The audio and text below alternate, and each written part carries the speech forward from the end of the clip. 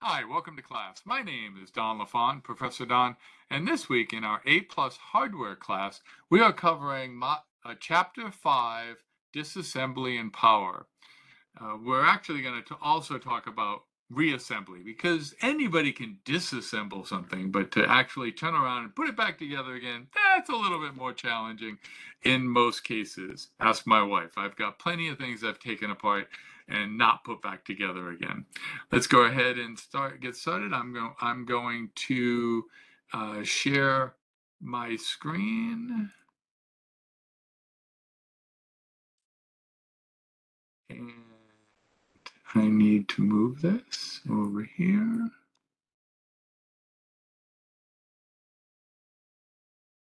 And I need to start my presentation. And one more step over here. I also like to open the chat room.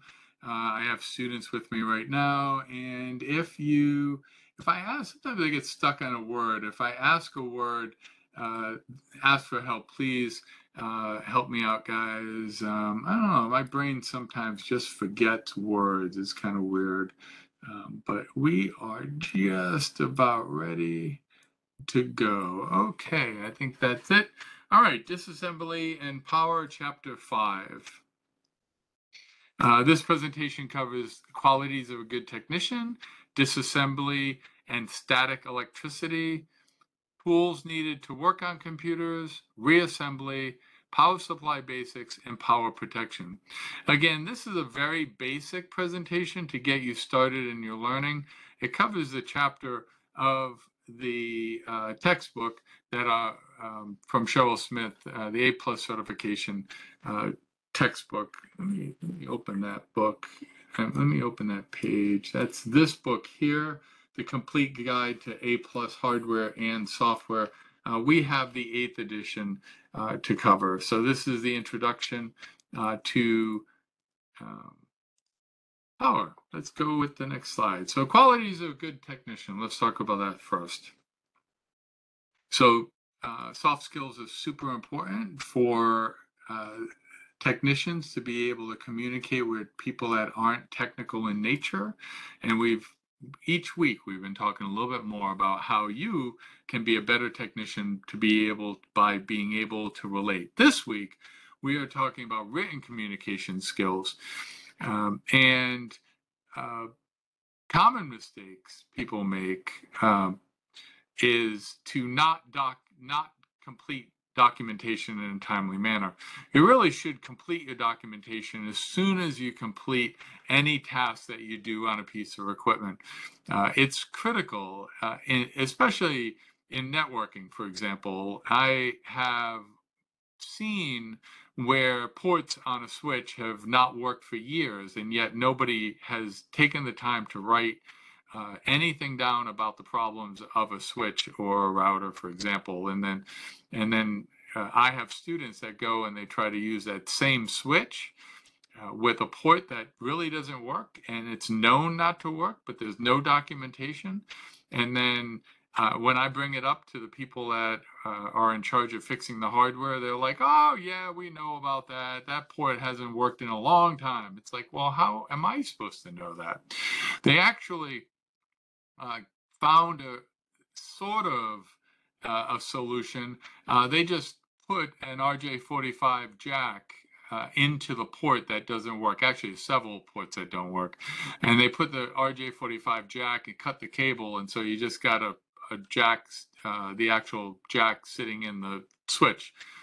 They're assuming that anybody comes up to that piece of equipment will know that not to take that jack, the RJ45 jack, out of the equipment and then try to connect something there, or at least wonder why it's there. I'm not sure that's what they're talking about here. That is some way of passing on information.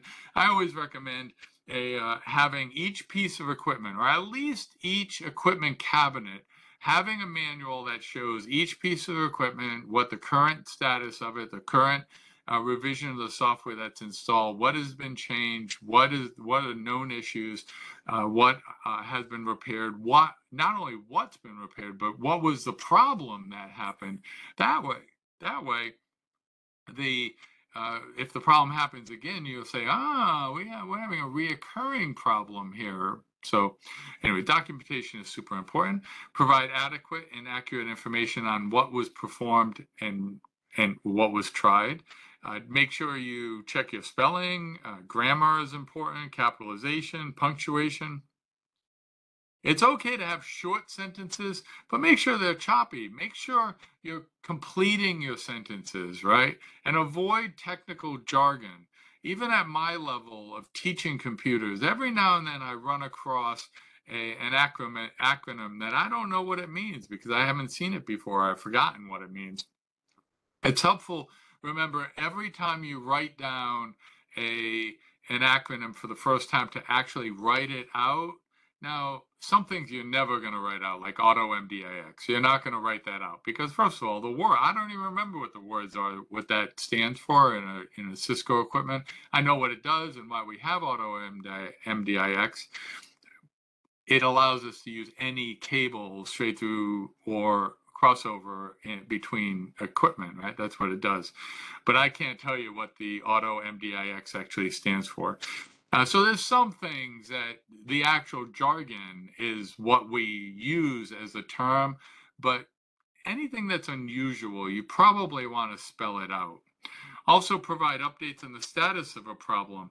It's critical when you're having a problem to relate where you are in solving the problem. Don't leave the people that need to know the status of the equipment in the dark. Always update them. You will be a better technician. You will be a better employee, and people will trust you when it's time for a promotion. The following list of guidelines explain written communication skills when we're dealing with email. Do not use email when a meeting or a phone call is more appropriate. There are just some times where a text message is too short, an email is too time late, meaning the person you're sending it to may need to know the information sooner. A phone call followed up by email or a text if they don't answer the phone is probably more appropriate. Also, if it's a very complex problem, you don't want to try putting that into a text message or an email, or at least follow up with a meeting that explains the situation and then follow up with an email. Include short descriptions. Include a short description of the email topic in the subject line. This is critical not only for the person you're sending it to, but also for you later when you're looking through emails, trying to find the email that you sent about a specific problem or topic. If you have emails that says, status update, if that's the subject line on the email, well, it could be a status update about a lot of things. So you want your email update to be more in depth. It could be status update of the switch 2 on the in the server room port issue, right? And then go in depth in the actual email. Also, send your email only to appropriate people. Do not copy others unnecessarily. You want to avoid jumping over your boss, so notifying your boss is important. You don't want the person above your boss to know about the problem and your boss not know, because then he'll be in the dark when the second, third level higher asks him what the status is of the equipment, and he doesn't know anything about it. So if you send the email to 2 people and your boss doesn't read it, then you could probably make your boss look bad. So don't do that. Your boss won't appreciate it, and it won't get you any favors. Stick to the point. Do not digress. Whatever's in the subject line, that's what should be in the email. Don't add to that email. If you have another topic to talk about, put it in a different email with a different top subject line. And of course, use spelling and grammar check in your email too. Remember, email is out there forever, right? Until somebody deletes it. And even then, there's ways to get it back. It's out there forever. So you don't want to have spelling and grammar errors in your written communications that you send on to other people, ultimately you don't know where those emails are ultimately going to go. Who's going to see them in the future. Use proper grammar, punctuation, capitalization. Do not write in all uppercase that is yelling or screaming, and that looks bad. Everybody knows it looks bad except for newbies that are new to computers and they just are lazy, right? Lowercase, that's just lazy. Don't write in all lowercase letters, right? Smile when you're typing. That's interesting. At least smile when you get to the good points, and something's good, smile, right? Somehow your good attitude will come across in your writing. I know that's true with phone calls. I Smiling when I'm typing is interesting. If I'm actually trying to be funny, I smile, of course. Focus on the task at hand. Read your note over out loud. If it is a critical one, to make sure that what you actually wrote is what you intended to write. Write each email as if you were putting the message on a billboard. You never know how the content might be used or who might see it. It's critical that your message be clear, on point. Some here along the lines here, it also said, do not write. I don't know where that is. I don't see it anymore. But if you're angry, don't write. Maybe it's coming up again a little later. But if you're angry, make sure you sit on that message. If you really feel you need to write it out, open a Word document. Write out the letter in what you want to say in the Word document. Sometimes just venting by writing it in a Word document is enough. Save the Word document. The next day, if you still feel that you need to send that message, you can always copy and paste it into your into your email. But again, remember, you never know where that email is going to end up. People forward emails all the time. It's super easy, and if you are sending a message and it's inappropriate or hurtful, and you send it because you're angry, don't be surprised if you don't have a job anymore, or not in that group anymore, or demotion, or don't get promoted. Who knows? It's critical that your written skills be adequate and appropriate. All right, let's get into the equipment. Disassembly and electronic discharge. So sometimes the only way to diagnose a problem is to disassemble the computer outside the case or remove components one by one, right? So when you are, it's an interesting situation because they're saying take the entire computer out and work on it outside of the case. That's unusual. Normally you would work on a computer one component at a time and let all the way down to the motherboard. And if ultimately you determine the motherboard's bad, at that point, everything is already out of the computer. Before you jump into the computer, make sure you remove all your jewelry. Jewelry can create shorts. Use proper lifting techniques. Bend at the knees. Ask for help if it's too heavy. Don't hurt yourself. Keep humidity between 45 and 55% to reduce the threat of electrostatic discharge, ESD. That's one of the reasons why here in Florida, we have high humidity, so we absolutely have to have air conditioning running in our computer rooms to reduce that electrostatic discharge. Use an anti-static wrist strap, also known as an ESD strap. There's a picture on the next page. Note, do not wear an ESD strap when working inside of a CRT monitor or power supply due to the high voltage that are found in both. Anti-static bags are good for storing spare adapters and motherboards when the parts are not in use.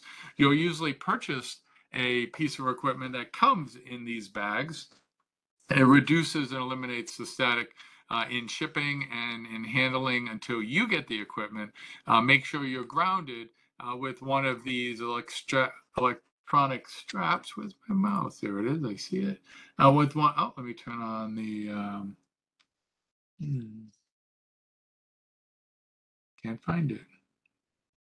I can't find my the anyways. Here's the electronic strap, and you ground it to the case. That way, you are electronically um, uh, neutral with the case that has the equipment that you are touching. That way you avoid that damage that can be possibly caused by the static discharge. Differences in potential between two items that cause static electricity. I know all of you have had this happen to you where you kind of shuffle your feet on a carpet and then reach out to touch grandma and give her a good zap instead, right? That's what we're talking about here. We're talking about that little bit of electricity that transfers from you to another person because of the difference in potential. Now, damage to electronic components can be done with as little as 30 volts. Human, it takes an average of about 3,000 volts to feel that electronic discharge. If you go online on YouTube and you watch for "Is it real?", you'll find plenty of people that have assembled and deassembled and assembled a computer without a wrist strap to prove that it's not real. I promise you, the people that create it doesn't happen every time. You don't damage the equipment every time, but you can. It's possible that you can damage the equipment. So just because somebody is lucky enough to disassemble or reassemble in a specific environment and not have a problem does not mean that people have not damaged electronic equipment.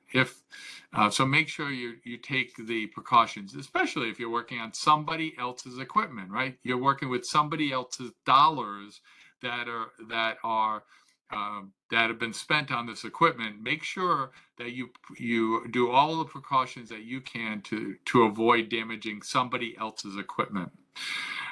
It's not recoverable. Once you damage it, you can't undamage it. I mean, you damage the component, you have to replace it. Weekends or damages with each event. Memory and electronics are most susceptible. And you can also use the wrist strap or stay in contact with the grounded part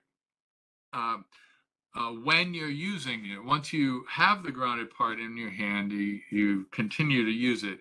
I've also seen electrostatic ESD gloves, and I don't have any myself. I came really close to buying a pair, and I really should have bought a pair instead of the last time I bought the strip, because this ended up being kind of awkward when I was building my computer. But the gloves I would have had a lot more freedom with. So I'm not saying they're better. I'm not trying to sell any brand. I'm just saying I wish I had bought the gloves instead of the strap. I still use the strap when I was working to build my computer, but my most recent computer. But I after I had the strap, I had wished that I had bought the gloves instead. EMI, electromagnetic interference, also known as EMR, electromagnetic radiation, noise caused by electrical devices. Many devices can cause EMI. A computer, a pencil sharpener, a vacuum cleaner, an air conditioner, fluorescent lighting. I've heard that people running RJ45 Cat5 cable over fluorescent lights in production actually introduced quite a bit of EMI interference in the signal, to the point where they had to pull that wire out and rerun it so that it wasn't being interfered with. You can also use Cat6 cable, Cat8, Cat7, Cat8, better cable with more shielding to avoid that interference. I personally had EMI issues with my computer about 5 years, maybe 10 years ago. I had a TV card with DirecTV. I had a TV card in my computer so I could play my DirecTV on my computer, on one of my screens. I don't do that anymore. Now everything's streamed, but this was before streaming, and I had a problem with the DirecTV box. As it sat next to my computer, it would I would get all sorts of interference on the screen from the signal. But if I put that same box in a different room, uh, or a different computer, or a different location, it worked perfectly fine. A technician came out to the house. We spent about an hour before we finally realized that there was just too much EMI being emitted from something over by my computer. I don't know what it is, what it was, I should say. But all I had to do was move that box 8 feet away from my computer, and all the interference went away. So who knows what it was? If you think you know, go ahead and put a note down in the comment section if you're watching this video on YouTube. A specific type, EMI, a specific type that negatively affects computers is RFI, radio frequency interference, and it could have been RFI that created that problem as well. RFI is noise that occurs in the radio frequency range. Check the surrounding devices for the source of the problem. If a computer goes down only when the pencil sharpener operates or when using the optical drive, EMI can be to blame. It can also come through power lines, so move the computer to a different wall outlet or to a totally different circuit to determine whether the power outlet is the problem source. I've also heard things like microwave, anything in that 2.4 megahertz, they can create some interference if we're dealing with wireless, for example. EMI can affect files on a hard drive. Tools. Tools can be divided into two categories: those that you should not leave the office without, and tools that are nice to have in the office, home, or car. Uh, and then they say what you really need are these tools, right? These are the absolute you've got to have. 95% of all repairs are completed with the following basic tools: small and medium size flat tip and Phillips screwdrivers, right? Number 1, number 2, number 0 Phillips screwdrivers, quarter and 3/16 inch hex nut drivers, small diagonal cutters, and needle nose pliers. This is just the tip of the iceberg of what you ultimately will be buying. I really should, before this video, I should have grabbed my toolbox.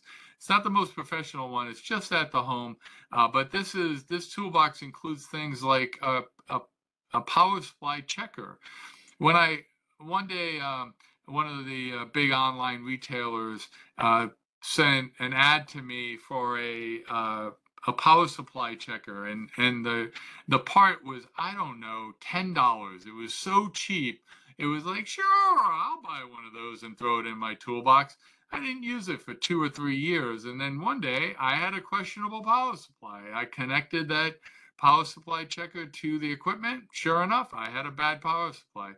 I could have spent hours trying to troubleshoot the problems that were going on in that computer, but instead having that $10 tool. I think over time you will build a toolbox that has a lot of different tools that you collect as you need them for different troubleshooting, for different pieces of equipment. That toolbox will become bigger, heavier, but more useful as time passes. Disassembly.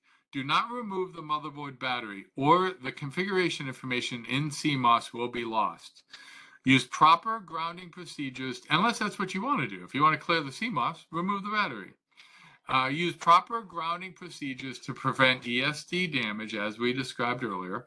Keep paper, a pen, a phone, and a digital camera nearby for note-taking, diagramming, and photo taking.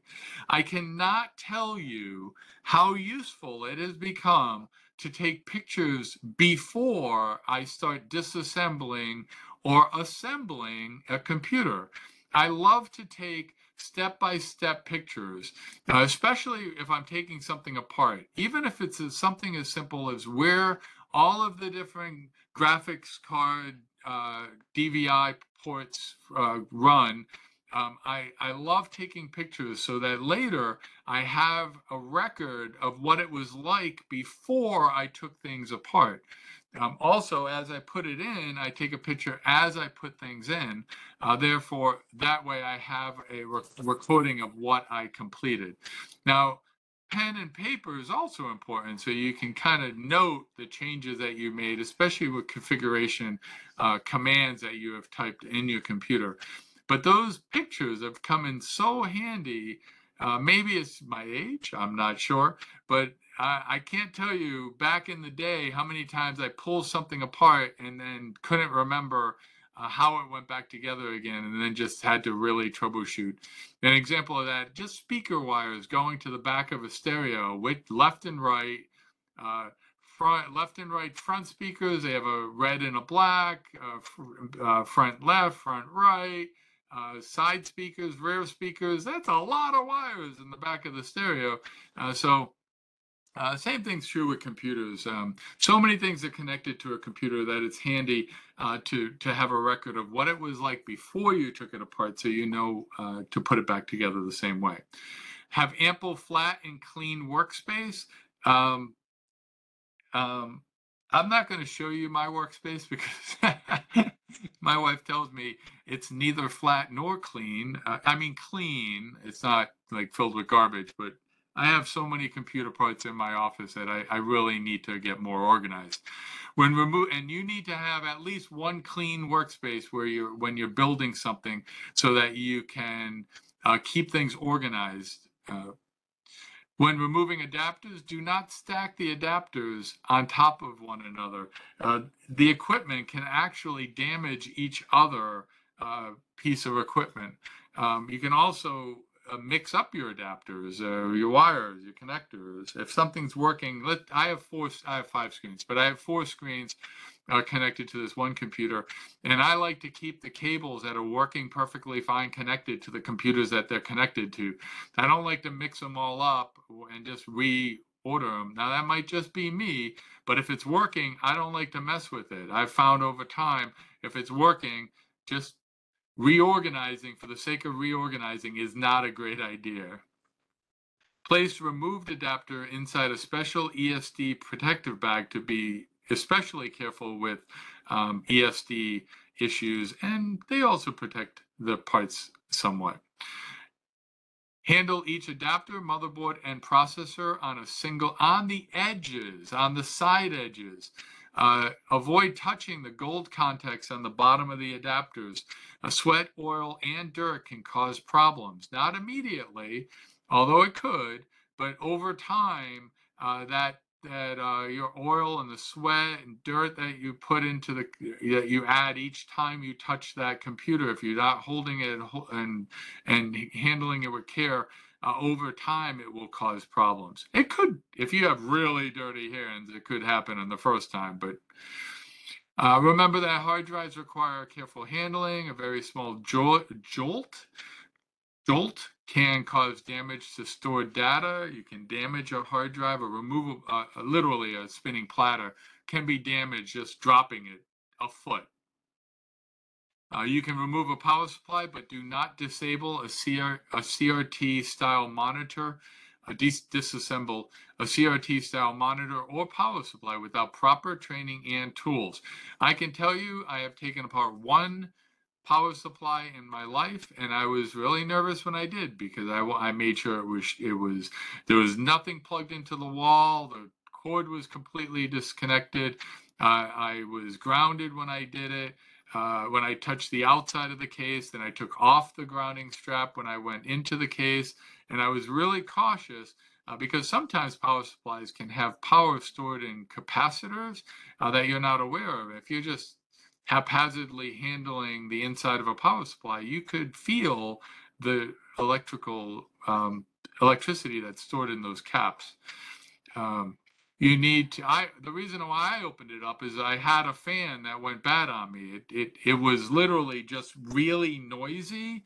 It hadn't stopped spinning. It wasn't noisy before. So all I was doing was disconnecting a fan and reassembling that fan. Many power supplies come with extended warranties of 5 and 10 years. I always try to buy a power supply that has a 10-year or longer warranty. That way, if I ever have a problem with the power supply, I can just send it back to the manufacturer, and I don't have to open it and mess with the insides of the power supply. Document screw and cable locations. Label them if possible.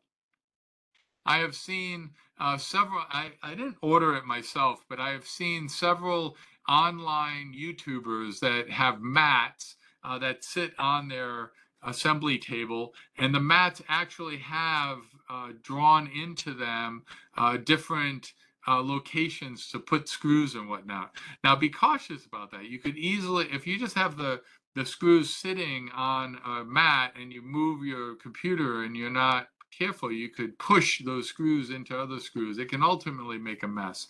So a better idea is to have some sort of small plastic container that has multiple holders. I often just ask my wife for several plastic dishes, and I throw the screws into the plastic dishes.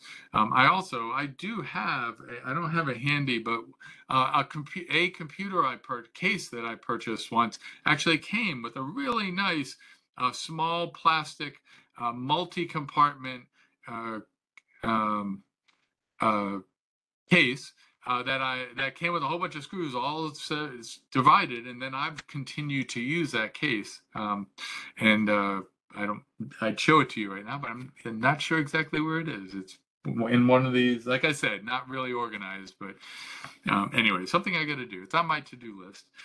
Document screw and cable locations. Label them if possible. You can label in the little dishes my wife has given me, the plastic Tupperware type stuff. I just put a piece of paper in there and say what the screws go to help me remember where to put them back. Disassemble, basic steps. Remove power, external cables. Make sure you remove the power. It's critical. Otherwise, you might ultimately touch something that could give you a little zap or worse. Open the case, remove internal cables and the connectors, remove adapters, remove storage devices, remove your RAM. That's not listed there, but that might be what they mean by storage devices: hard drives, storage devices, RAM. And then ultimately at the end, remove the motherboard. Generally, you don't remove the CPU until the motherboard is outside of the case. That's not a given.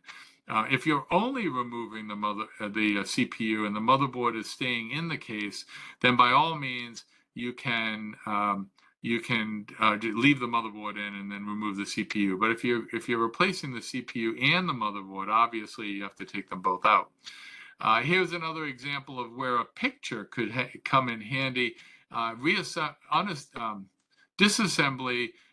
Make sure you take a picture of that, the motherboard and cables that go into the front panel, especially, or have the manual handy. That's what you built your computer with the very first time. But having a picture of this will definitely help you to remember where to put those switches when you those adapters cables when you're putting your computer back together. Reassembly. Be careful and properly diagram the disassembly. All right. Okay, reassembly. By carefully diagramming the disassembly, it helps to reassemble your equipment. Write reminders, take photos, reinsert all the components into their proper place. Be careful to replace all screws and parts. Install missing slot covers. It matters to the airflow of your computer. You don't necessarily want the air coming through a hole on the back of the computer. This is not probably the best place to have air coming into your case unless you want it to be. If removing these slot covers allows air to flow better to your, it looks like they have a fan here, then that's okay. That's what these holes are for, but perhaps you want to cover it with some sort of screen, or purchase a screen that you can place over the cover to stop people from sticking their fingers in. In my class, if you take my class in person, I'm going to tell on myself right now. I've actually had a student cut their finger on one of these slot things, just because the edge here, they pull this off to put a expansion card in, and they weren't careful, and they actually ran their finger along this metal edge right here, and just like a knife, it cut their finger. It didn't. I'm sure it hurt. It was shocking. Everybody moved away from the student. A Band-Aid solved the problem. But it hurt. I'm sure it hurt that student. So be careful when you're dealing with computers. There can be sharp edges. And installing the missing slots avoids people from sticking their fingers in there and getting cut. When reinstalling a motherboard, reverse the procedure that you used during disassembly. That just makes sense. Ensure the motherboard is securely seated into the case and all of the retaining clips and or screws are replaced. So every motherboard, depending on if you have an ATX or a ITX or a ATX, extended ATX, make sure that you're using the right extenders off of the case bottom for the motherboard to connect to. And the only way to know that is ultimately to line up the motherboard over the case, looking through the holes to make sure you have the little stud that you put under the motherboard for the screw to go through the motherboard. And you need all of them. Don't just put one or two or three. It has to do with when you're pushing like a video card, a new video card into the slot, you don't want the pressure from pushing the video card into the slot to unnaturally cave the motherboard in a way that it's not expecting. By adding all of the screws where they belong on the motherboard, you're providing the base for that to support the video card being pushed into the PCIe slot. Ensure the ports extend fully from the case through the I/O shield. That will help all of your screw holes to be lined up. That's what they're talking about here. Make sure you use the I/O shield. That is one of the most critical, especially with older computers. And newer computers, it's integrated. The I/O shield is integrated with the motherboard, with the brand new computers. But each motherboard is unique, and the case has a big hole in it, and this I/O shield properly supports all of the individual ports that are on the back of the motherboard. This I/O shield connects on the inside of the computer, and then your motherboard pushes through the I/O shield to be able to get to reach the outside. Make sure it's seated properly in order to ensure that when you're pushing into these ports, first of all, you can get through the shield, but the shield somewhat supports the pushing through your pressure. Ensure the drivers and covers are aligned properly when the case is reinstalled. Ensure cables are fully attached to the devices and the same motherboard connector they were connected to earlier, unless you're planning on rerunning like a fan or something. Ensure the power cables are securely attached to the individual items like hard drives and SSDs. Preventative maintenance. A computer in normal working environment should be cleaned at least once a year. Once a year? My goodness, I believe computers should be cleaned much more often. Vacuum the computer and clean the optical drive laser, keyboard keys, and printers and display screen. If you want to see something pretty gross, take your phone, turn on the camera, and make sure you have a light, and take a picture of your keyboard. Unless you have a new keyboard that you've replaced within the last, say, year, your keyboard is filthy. I promise you, your keyboard is disgustingly filthy. Every keyboard that I have seen in an office that has not had maintenance done to it, the best anybody does is run a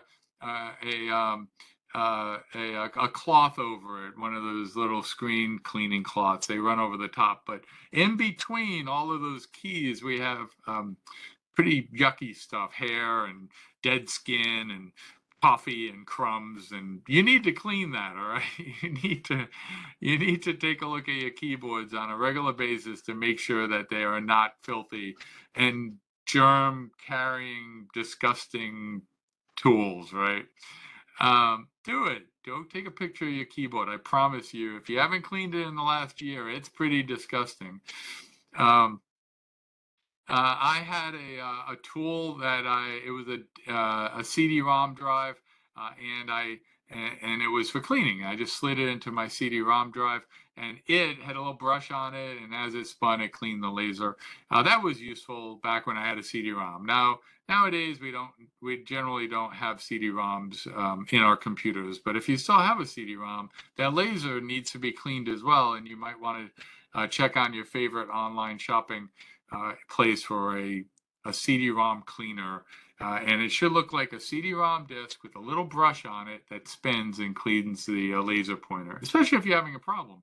You may not have to replace the CD-ROM. You might just have to clean the laser. They get dirt and debris that drops into the receiver of the laser on a regular basis, or it might actually block the laser. I've seen it where it blocked the mirror that was collecting the data. Always ensure that the device has proper ventilation and the vents are clear of any obstructions.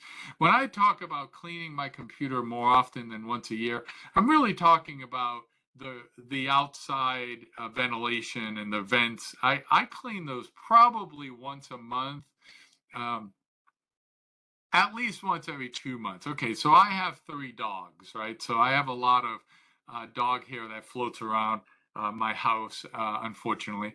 And but that's what you do when you love a dog. You have dog hair, cat hair. I have a couple of those.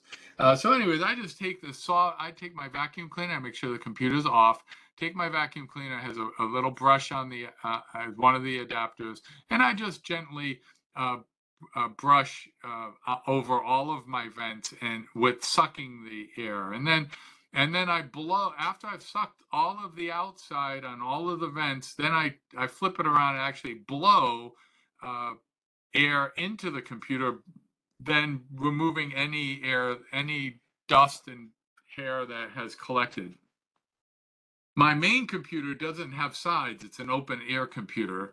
I clean it on a regular basis.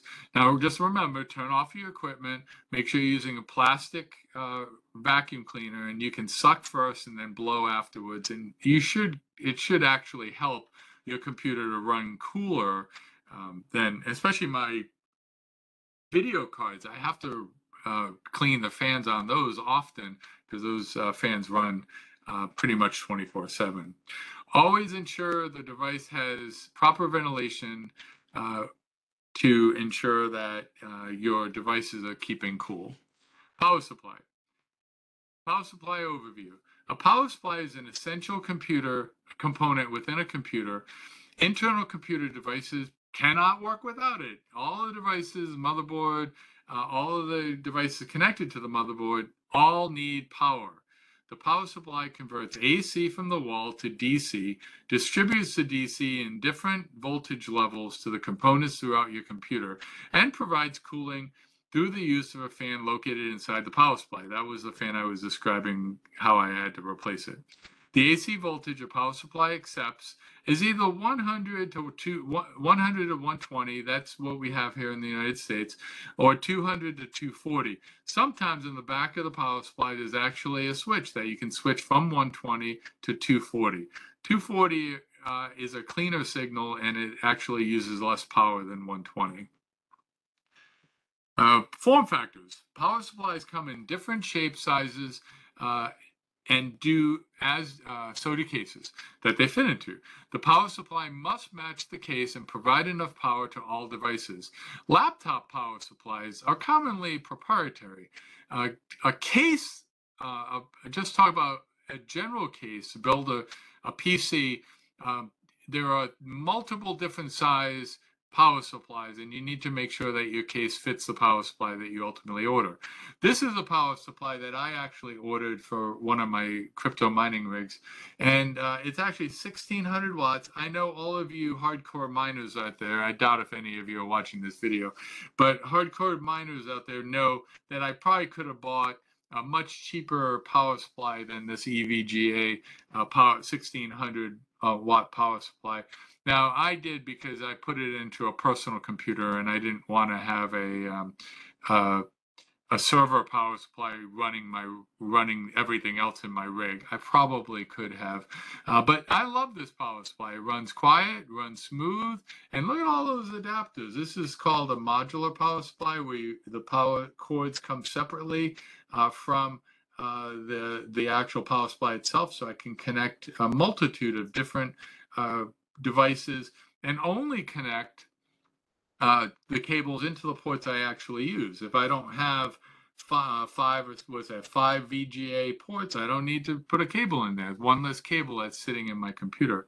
Now, this often, especially older computers and less expensive power supplies, they'll have cables built right in. The cables will be connected to the power supply, and you can't disconnect. So any port that you're not, any power cord that you're not using ends up just sitting in your computer.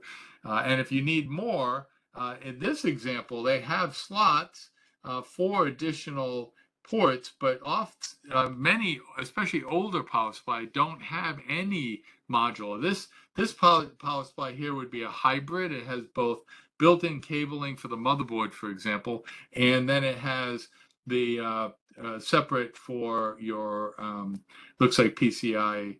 Oh, I can't read what that says, but it could be PCI ports for your video cards. Power supply, what's the purpose of it? Well, the power supply from the wall outlet is a high voltage AC, but the computer needs a low voltage DC. Power supplies in general come in two types, linear and switching. Computers use switching power supplies. Power supply functions, converts AC to DC for the third time, provides DC voltages to motherboards, adapters, and peripheral devices, provides cooling and facilitates the airflow through the case. Well, it does somewhat help depending on how you have your power supply connected. One of the sides, let me go back to the picture here. One of the sides will have, maybe even my picture, one of the side, here's the power cord right here. Kind of hard to see, and I can't figure out how to zoom in. Ah, here it is. Zoom in. That's this one.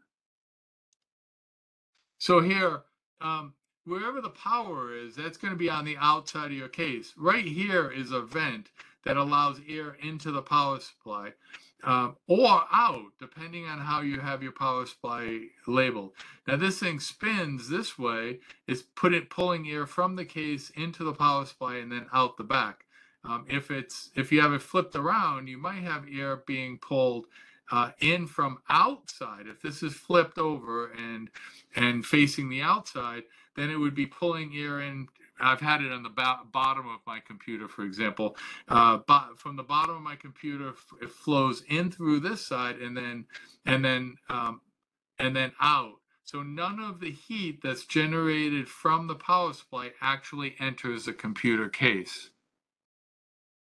And of course, there's different layouts, but that's the general gist of how power supplies cool. And let's see.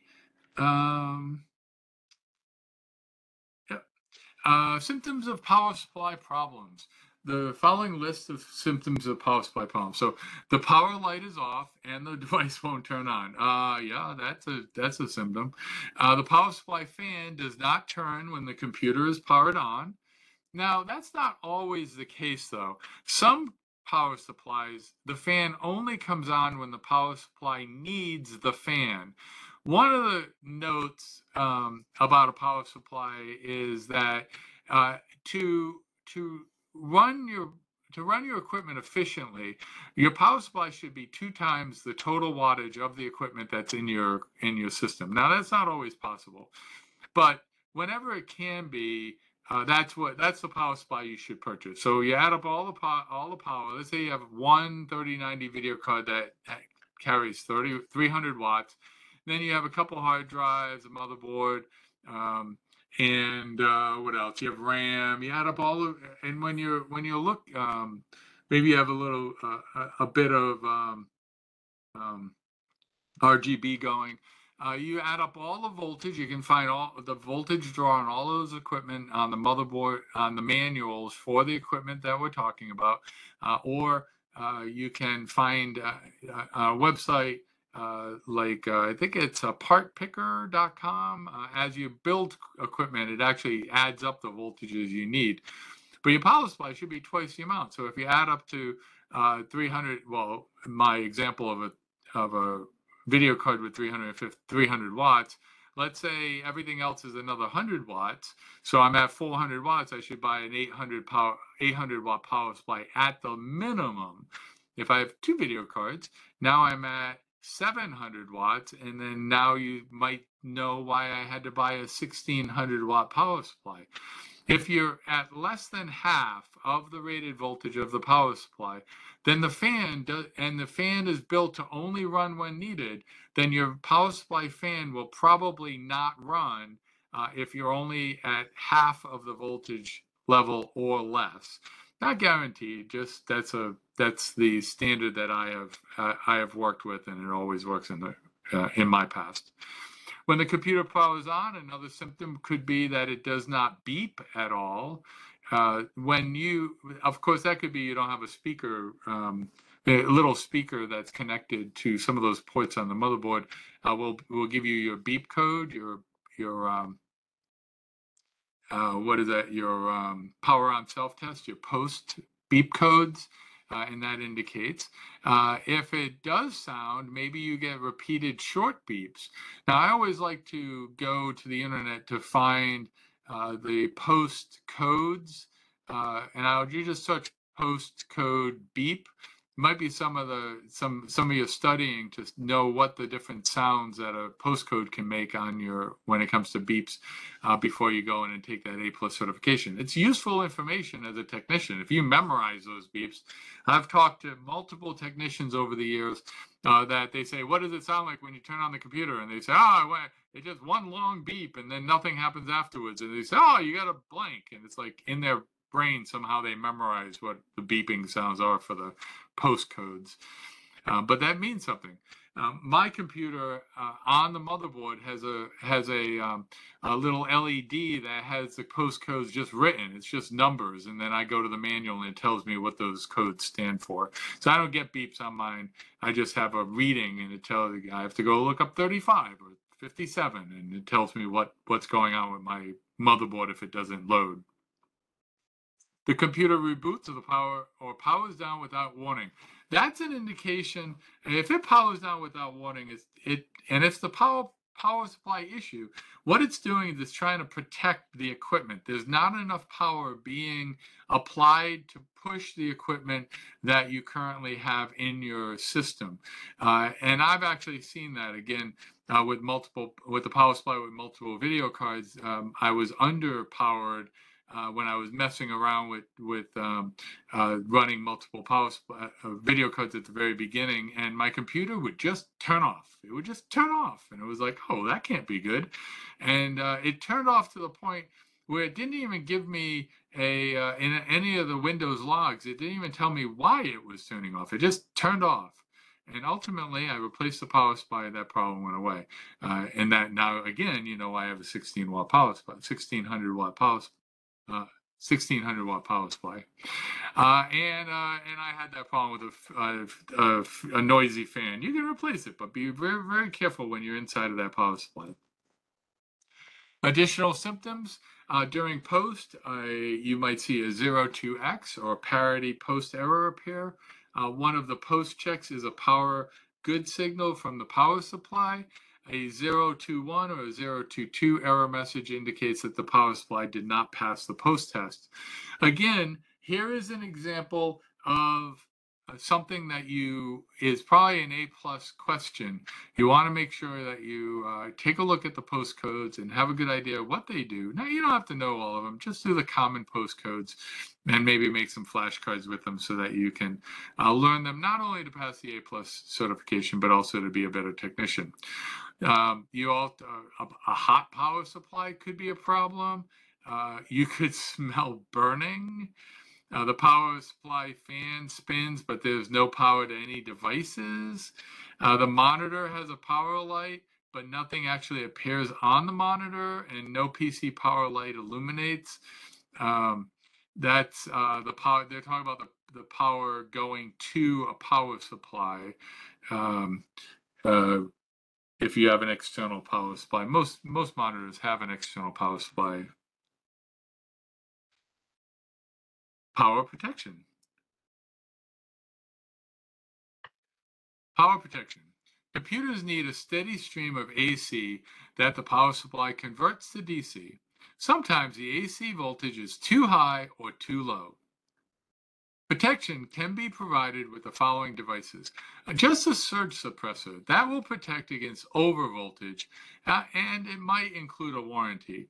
So I live in a state that has a lot of lightning, and so every single thing that I have connected to the wall in my house is actually connected to a UPS. It used to be to a surge suppressor, but then I upped it to a UPS. Now, what a UPS is uninterruptible power supply.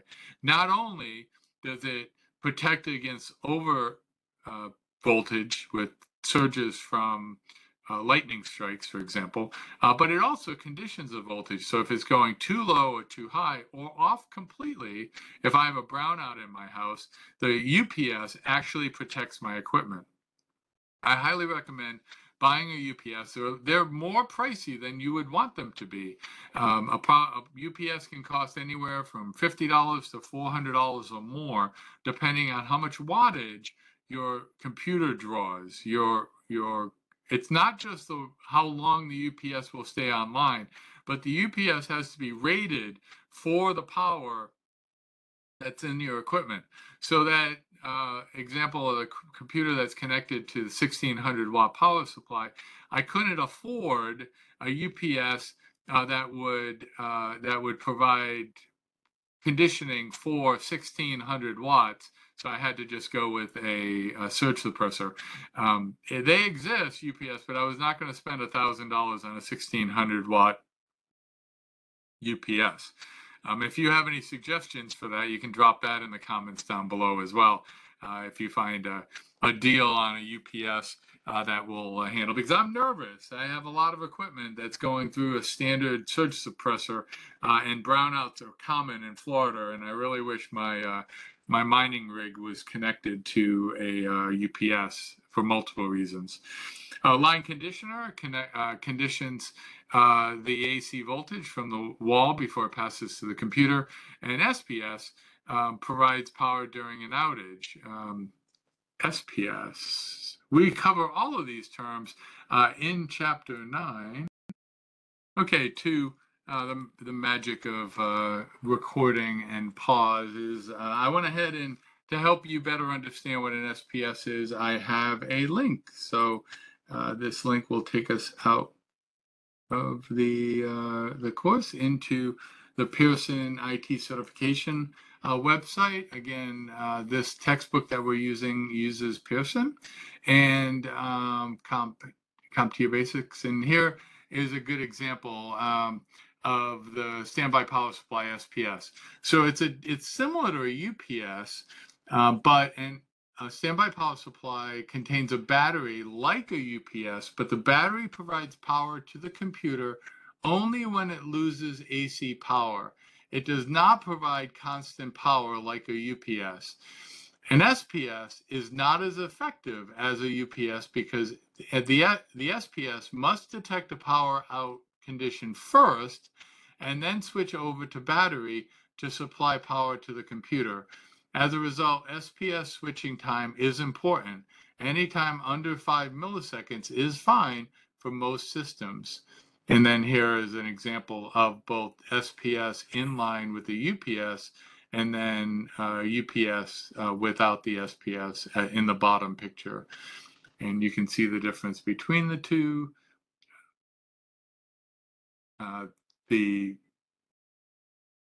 And hopefully that helps you to understand the concept, this switch. It actually explains this. You can hit pause and read that whole let me zoom in. Let's take a look. Let's see if I can go in closer. No, not gonna get closer because it's a website. When high voltage, okay, so normal operation, AC power is brought through the UPS. The battery is charging simultaneous with some units. Small over or under voltages are evened out. That's what a UPS does, why they're wonderful. When you have an SPS line, interactive UPS, abnormal power operation, the dash line you see, when high voltage or large under voltage for some units, with the loss of power is presented in all units, DC power from the battery is sent to the inverter for as long as the battery lasts. The DC power is converted to AC and provided to the attached devices. And then, of course, your computer is plugged into the switch. All right. And that is the end of our presentation. Of course, you want to review the computer terms located at the end of the chapter. Make sure you understand all of them. And this is our textbook, the 8th edition. It is Cheryl Smith's Complete A+ Guide to IT Hardware and Software, and that is the end of the presentation. All right. So hopefully this presentation has given you a starting point to prepare, if you're with me in class, to prepare for your homework, because you got some homework to do this week. And a quiz to take. If you are watching this video out on YouTube, remember this is just an introduction to some of the concepts that you are going to use, need to understand when you are preparing for your A+ certification. So hopefully it's useful to you as at least a basis to then build specific knowledge over time. If you're watching this live, in a moment, we're going to have an opportunity for you to ask questions. If you're watching this as a recording inside of my Canvas classroom, please ask your questions in the help discussion forums. And if you're out on YouTube, first of all, thank you for being with us through this whole presentation. I appreciate that. Please like and subscribe so other people can find my videos. Also, you can hit the notification bell, so when I record, I haven't yet, well, at least in the summer of 2022, I haven't recorded all of the videos yet, and I'm recording them as I go through the class. So if you want to see the next video, hit that notification icon, and it will notify you when the next video has been released. Again, my name is Don LaFon. It's been a pleasure teaching you today, and I hopefully you learned something. Good luck. Enjoy learning about hardware this week, and I'll see you next week. Bye now.